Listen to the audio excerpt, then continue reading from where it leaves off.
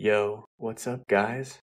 Back again. You've been hearing a lot from my colleagues, and today we're going to be starting a new series, the Quantum Traders Toolkit. So we're going to be doing a more introductory course called the Quant Traders Toolkit, and then we're going to be doing the Quantum Traders Toolkit. And every single video that we put out is going to have a matching article that will go into the details, which you can see here on our Medium page. We'll link it in the description. And if you want the details, you can come here. There's plenty of articles on different topics. And today we're going to be covering the Quantum Computing Demystified Part 1. And so this is going to be just the coding. But if you want the math and the explanation behind this, then I suggest you guys go over there, check it out, and read through it before you take on the coding so you know what's actually happening. But now we have a quick little tutorial of the very basics using the Quantum Information Software Kit by IBM.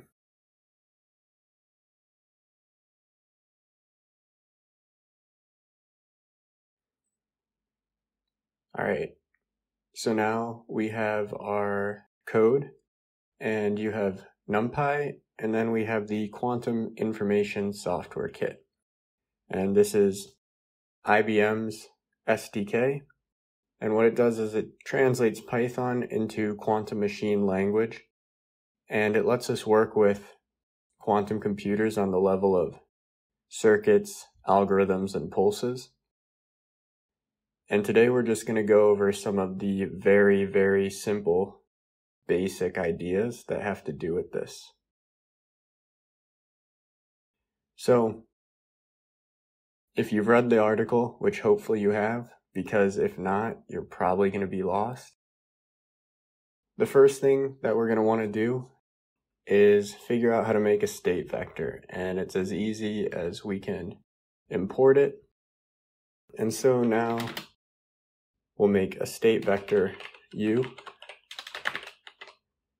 and the 2.j in Python is the same as an imaginary number, so it's the same as I. We're just going to make by 3, and now that we have the state vector, a cool thing that you can do is really easily you can draw it by making u.draw, and then we're going to say do that in LaTeX. And so now you can see our state vector, which is really nice just for visualizing and seeing how it evolves as you get more complex circuits or more complex operations that you apply. And so you're able to see where your state starts, you're able to see where your state ends. The next thing that we're going to take a look at is a histogram plot, which lets us, first, we can measure, which lets us figure out the state that it's in, and also see what the state vector looks like after the measurement. And if we'd like to do a series of measurements, we can do trials and just sample counts, and however many you'd like. Now, we can plot the trials, and very quickly we can see the count of our measurements of 0 and 1. So as you can see, this can take something quite complex and make it incredibly easy to do the basic things like measure a quantum state vector, or in our next part we're going to make a couple operators and apply them to our state vector. So I'm going to copy and paste over the poly operators, which are common operators that you can learn more about in our Medium article. And then we're going to do a H operator, because this is also a frequent operator that you'll see, as well as the SNT operator. So as you can see, this is no different than defining an array in NumPy. The only difference is that we've used the operator from our quantum information software kit. And so we can have those. And in order to, so now we're going to just make u equal to another state vector, a simple one with 1 and 0.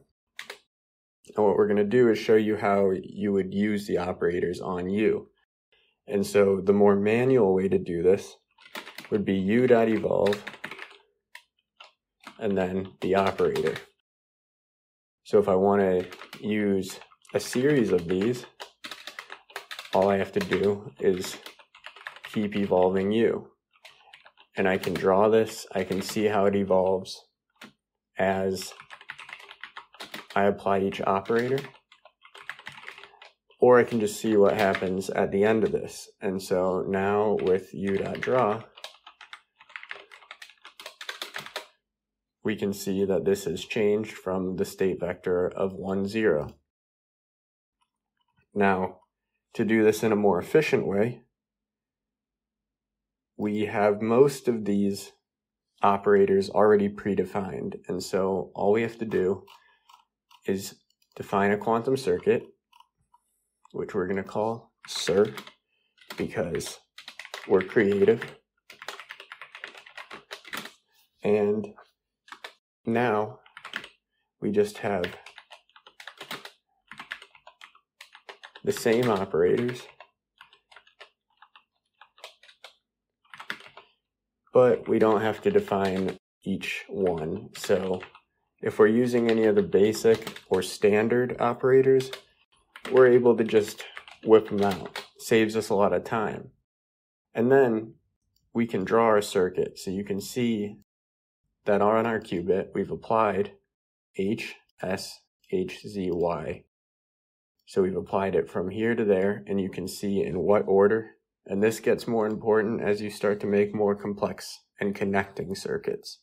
But for now, just to show you the absolute basics that you can maybe start to tinker with, we're just going to have one and show how they're applied as first to last.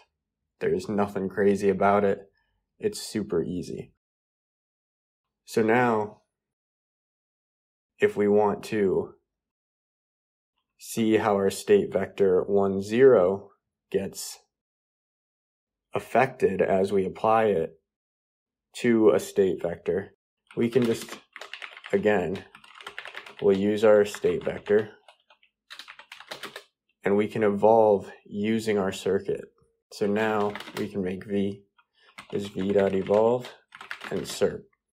And that's going to apply it in this order to our original state vector. And we can draw, which you will see has, again, done the exact same as when we manually did it. But if we want to keep applying these gates to different state vectors, then it would make sense that you want to define it in a quantum circuit and just reuse it over and over and over again. And so with this as well, we can do the same thing with trial. And then we can plot it just as easy.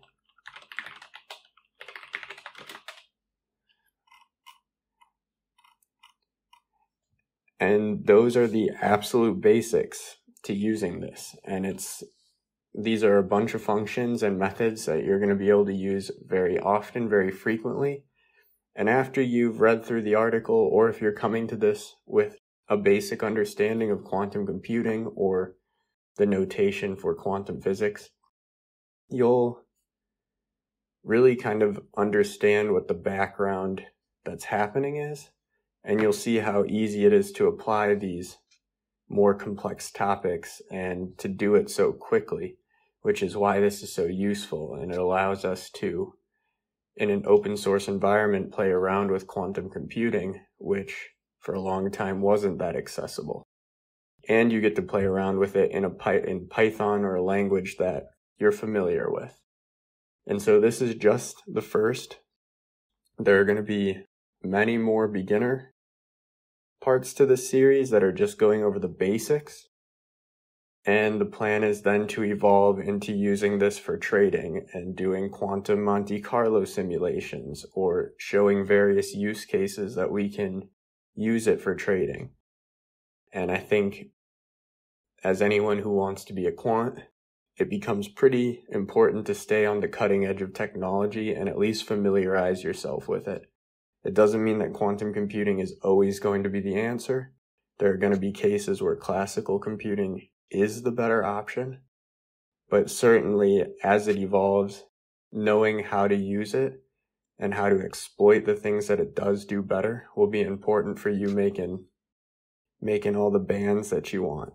So feel free to check out our Medium article to familiarize yourself with the actual background information. It would take us way too long and be way too boring to go through in a YouTube video.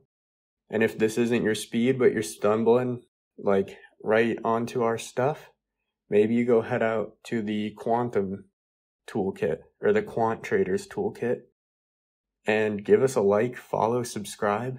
We're going to keep putting out good content, and it's just going to get better and better and hopefully help you find more and more edge and more alpha.